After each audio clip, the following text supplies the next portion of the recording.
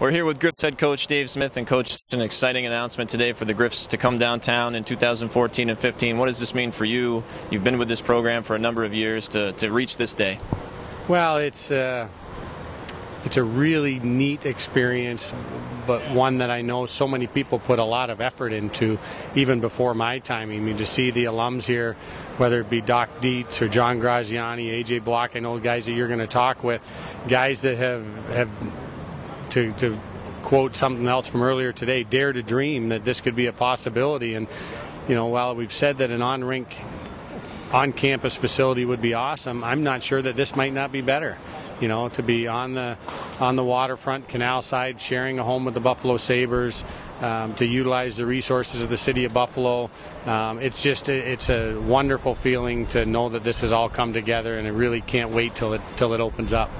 We heard a lot of talk today about what it would do for the recruiting process, but how about for some of the guys that are already here, freshmen, sophomores who are going to get to be in this building in a couple of years? Yeah, that's a great question, Nate, because those guys, they all knew this was happening today, and they all wanted to come, and they're so excited just to be able to be the first ones to step on the ice, to christen the locker room, to do the things that to make it a home, to build a new legacy that you know, they want to establish this home ice advantage in a terrific venue. So I'm really happy for them, because some of these guys didn't know if it would ever become a reality, and while the seniors next year won't get to play in it, they're going to have a big hand in the design and the things that we do, because we want to incorporate all of their ideas and thoughts and really build upon the history of the program.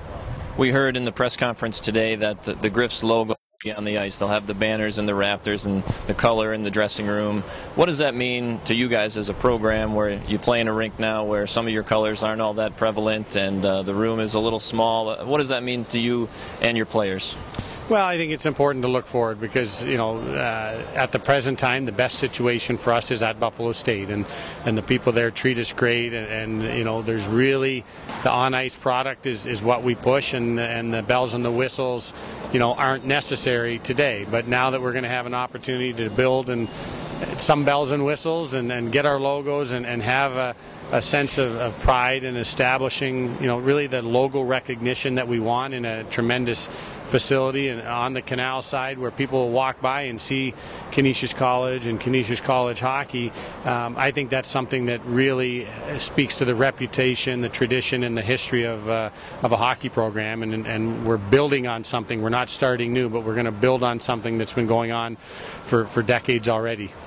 Griffs head coach Dave Smith joining us here on GoGriffs.com. Coach, we'll see you when the season starts. Thanks, Nate. It's great to be doing this in sunshine right now, so thanks for doing this.